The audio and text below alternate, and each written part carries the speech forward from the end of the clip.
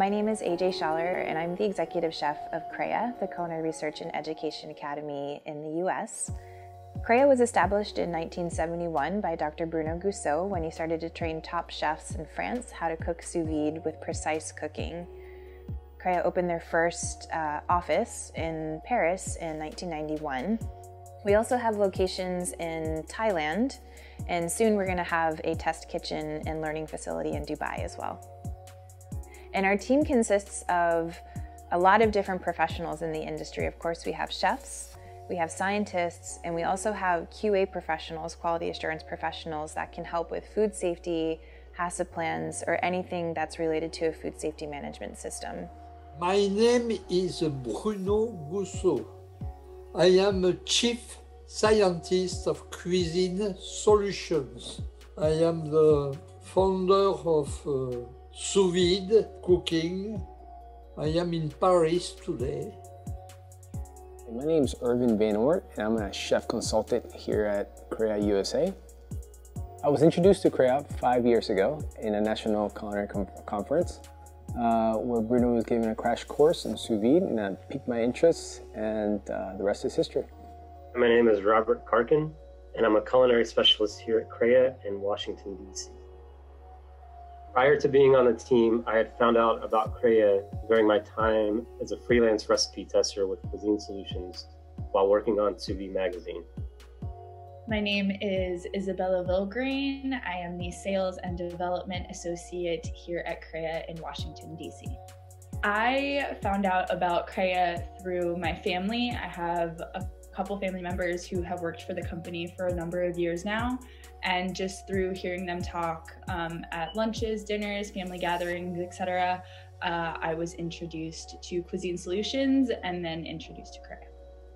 I am Olivier Marquet, VP of Operation at Cuisine Solutions and General Manager at CREA.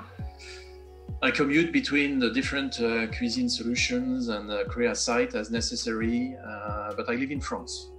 I have known CREA since coming out of engineering school and always found very interesting that link between the industrial world and the culinary environment. I'm Marianne, Chief Engineer at CREA France in Paris. I heard for the first time about CREA when I was a student at Ferrandly Culinary School.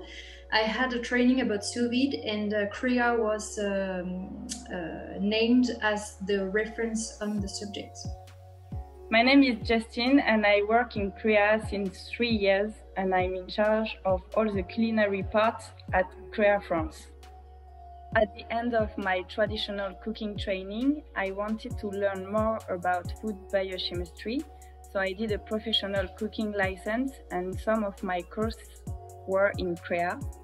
That is how, at the end of these 3 years of training, I joined the CREA team to take care of all the culinary parts. My name is Guillaume Czarneski. I'm the sales manager in CREA France. Discovered CREA during a training course in 2014 at Ferrandly, French Gastronomy School, where I was a student. My name is Chloé. I was born in Paris.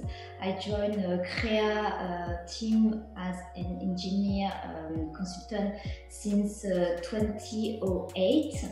In other words, I will celebrate my 13th years in March of this year. As I'm enough superstitious, I hope this will bring me luck. Also, I can say I'm a survivor because I'm the oldest engineer in CREA. I'm Charlotte Goussault. I'm marketing communication coordinator for CREA in Paris, and I live in Lyon. I have always known CREA and the sous vide. I could even say that I was born and I grew up with it. Like my child can say now.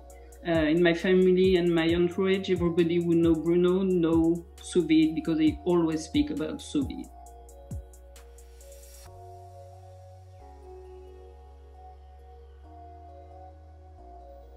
Sous vide cooking is cooking under a vacuum at precise temperatures in a water bath.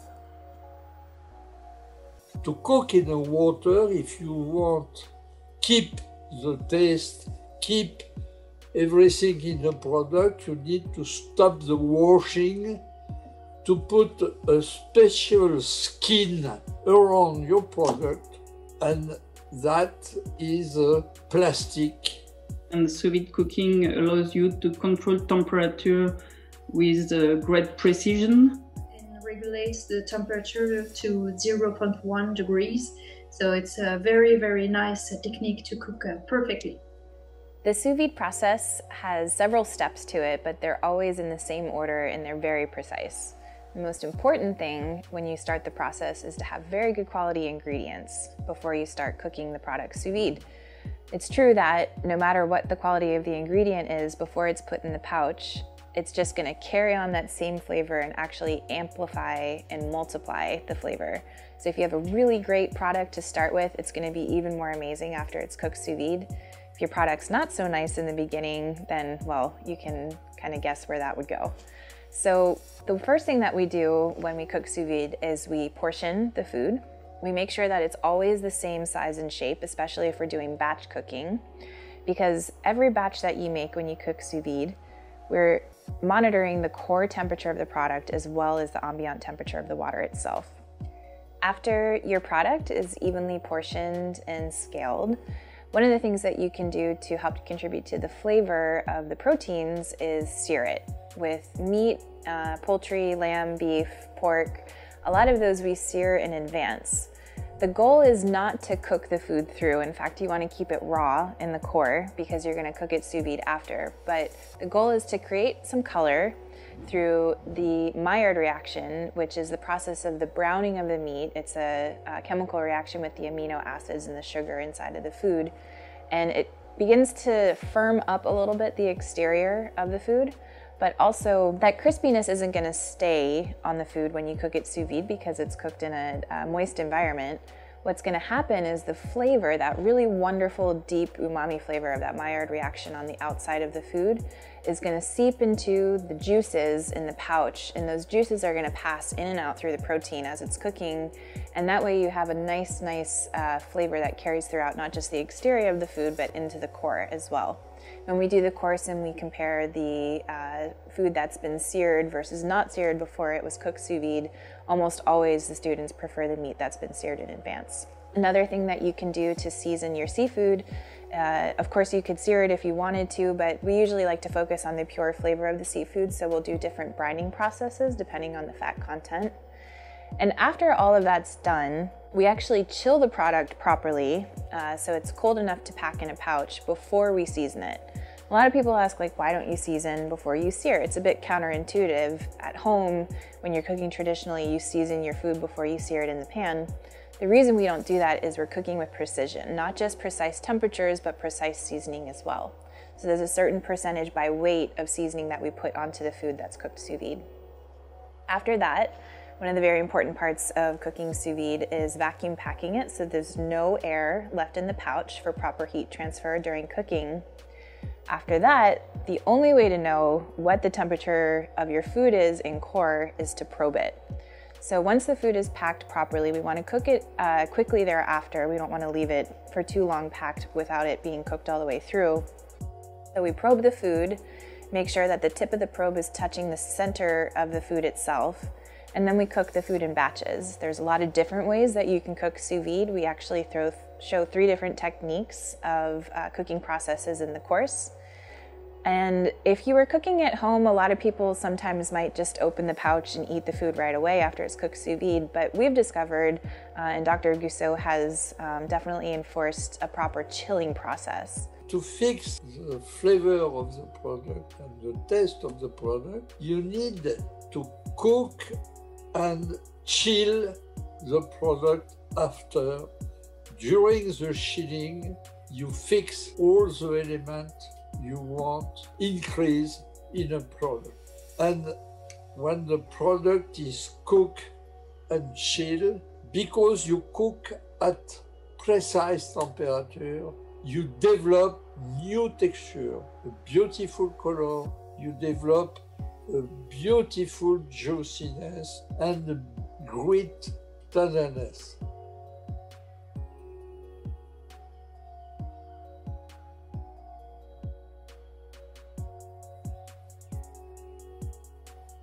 CREA influences the food industry by improving efficiencies, whether you're a small restaurant or a high-volume establishment, by streamlining operations and maintaining consistencies through precise cooking temperatures. CREA Consulting Services contributes to the future of the food service industry by helping do menu curation as well as pick out smallwares, equipment, and recipe platforms. The food service industry has been influenced greatly by CREA all around the world. I learned about CREA close to 15 years ago, and it was because I learned from a chef that had taken the CREA course. So it's almost like a network or an expanding web of information that CREA transmits to the people that you learn from. And that way, everybody tries to cook sous vide properly. CREA has greatly influenced all of the top chefs in the world. They've trained, and Bruno has trained over 80% of the Michelin-starred chefs in the world. And we certainly would be lost without CREA's guidance with sous vide. CREA brought consistency to the kitchen by allowing transforming food to a repeatable standard. It has allowed a non-professional chef to present high taste profile foods and certainly streamline the service. I think CREA has influenced food service industry and all food professionals thanks to its recognized scientific expertise.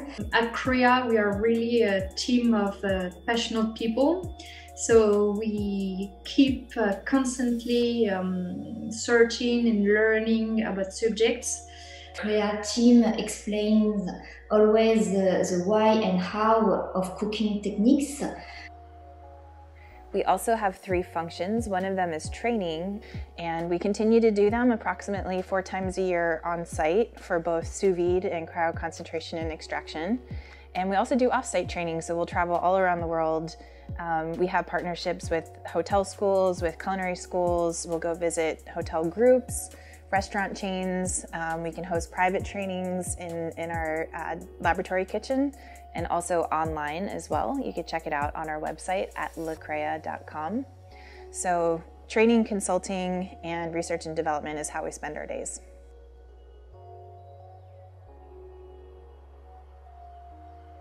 I believe the major benefits of sous vide is the guaranteed food safety. The fact that you can obtain best possible taste and texture on quite a lot of products. And you minimize reheating and assembly time of the different products at the point of service. With the sous vide, you can cook at precise temperature and all the flavors are concentrated. With sous vide, you can have always the same rare meats. The benefits, it's really to master your product. And also you have this shelf life. I think sous vide cooking is very interesting for all meats that need a long cooking time to have a tender and juicy result.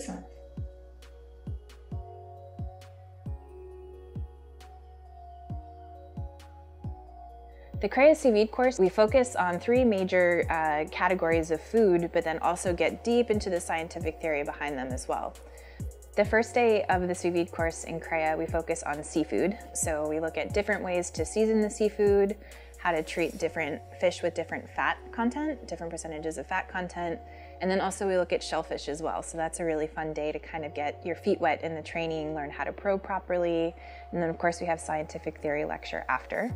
Probably the most important day for me is the meat day, because each meat has different properties, different colors, different textures.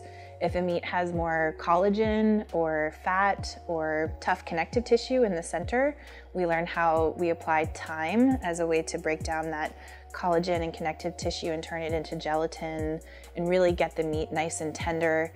It's very interesting to see how to treat meat differently, and you walk out of the course learning a lot more about meat than you'd think you would. Also, there's a lot to eat as well.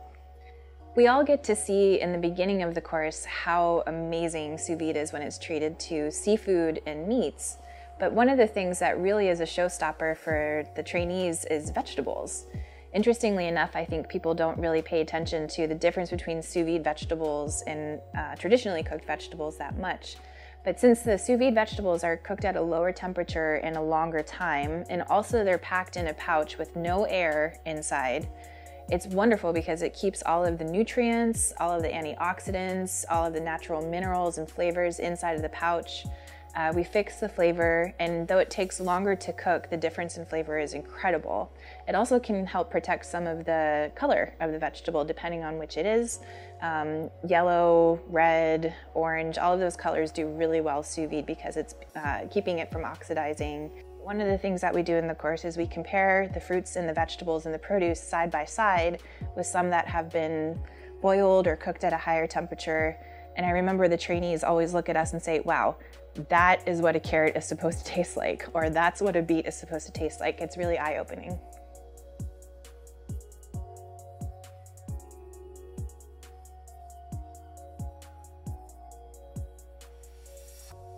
Increase in interest in sous vide in 2020 has been really interesting because due to the pandemic, a lot of people have had more time at home and therefore have been giving themselves a little more time to focus on what they're interested in and kind of get into new hobbies. So we've had a lot of people sign up for our online courses, and it's been great to see how many people are still coming back and interested in taking each one after another. So it's great to see that people started their sous vide journey with us. And then we hope that that'll segue into them hopefully coming to our corporate offices and taking our courses in person.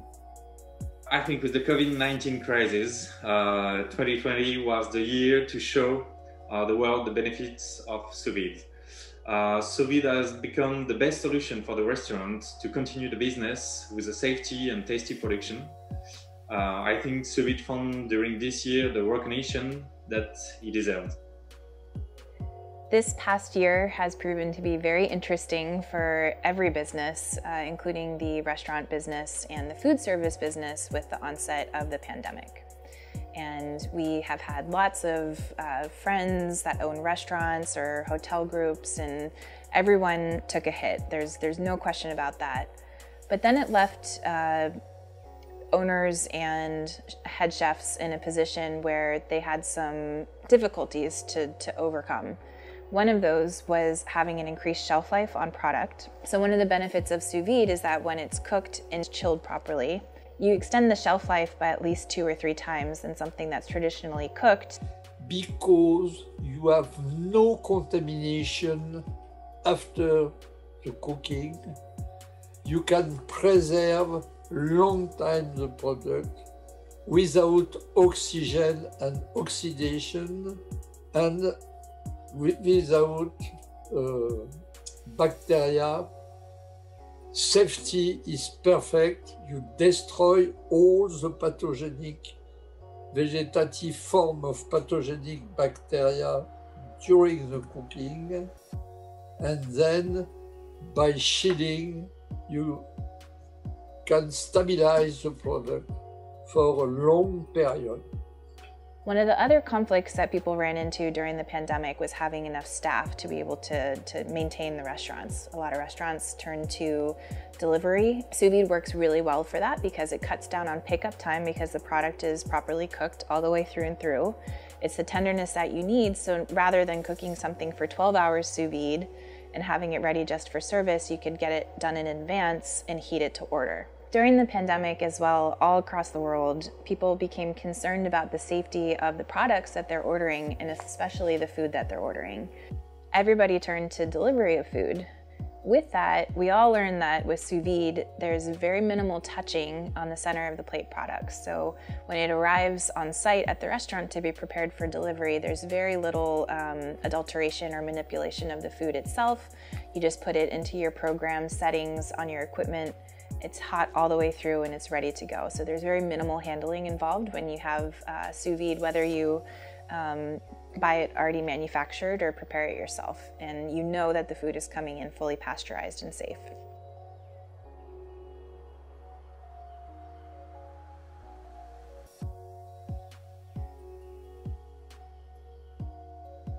When we do the sous vide course, and of course all of the practices that we have with cooking sous vide in our manufacturing sites, we're using pouches to protect the food from the water in which it's cooking. One of the biggest questions that we always get is, how do we know if the plastic is safe that you're cooking in? Most of the pouches that are used in sous vide cooking, if they come from a reliable source, are free of endocrine disrupting chemicals and also BPAs that might be unsafe when they're heated. Any of the pouches that we use in sous vide cooking are heat safe, and we also make sure that they are as thin as possible so that way the heat transfer reaches the food properly. Of course, we all are working towards a solution for using plastics in the kitchen. The CREA team, especially in France, has been working on this project for a very long time. We have scientists dedicated to the process trying to come up with a solution for using plastics, but you can be assured that the plastic that's used in sous vide cooking is very food safe and heat safe.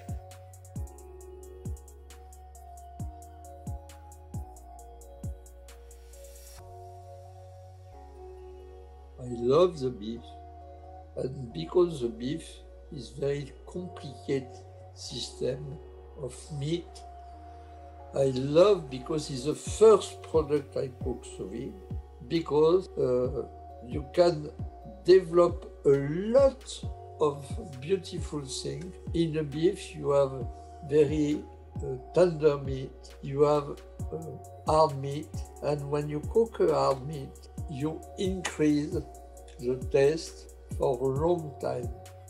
My favorite one is the white asparagus and filet mignon.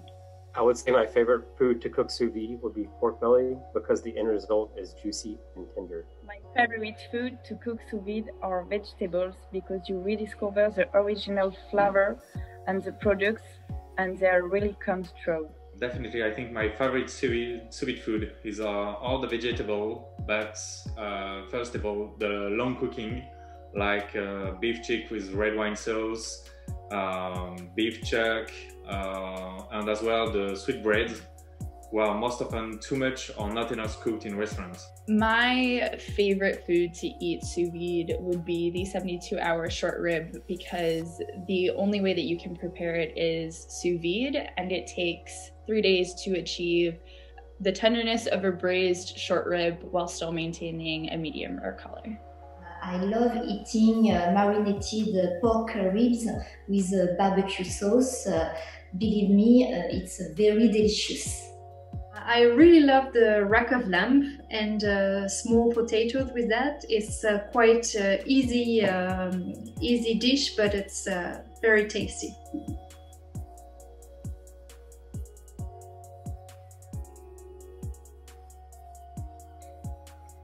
The future of CREA is looking really bright. It's a great time to be in this industry in the sense of helping chefs to streamline and make their processes safer. We've seen our consulting really expand very quickly. For us, sous vide is the past, the present, and for sure the future for the world of catering.